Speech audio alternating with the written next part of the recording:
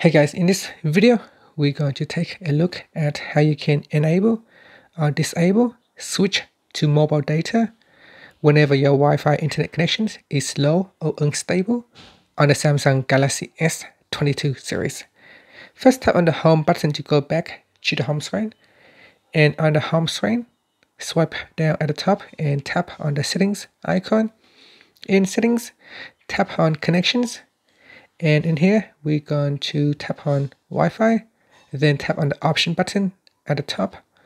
From the pop-up menu, select Advanced, then go down to the Intelligent Wi-Fi section and tap on Switch to Mobile Data toggle button to turn it on or switch it off. Sorry, back here. Now, if you tap on the left-hand side panel, you'll be able to go in here and view some more information. It says switch between Wi-Fi and mobile data automatically based on your usage patterns and the connection quality of the current network. Network exception, you can tap on that to add in the network exceptions. Allow individual apps to switch.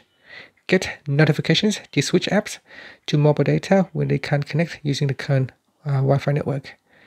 And that's it. Finally, you can tap on the home button to go back to the home screen. Thank you for watching this video. Please subscribe to my channel for more videos.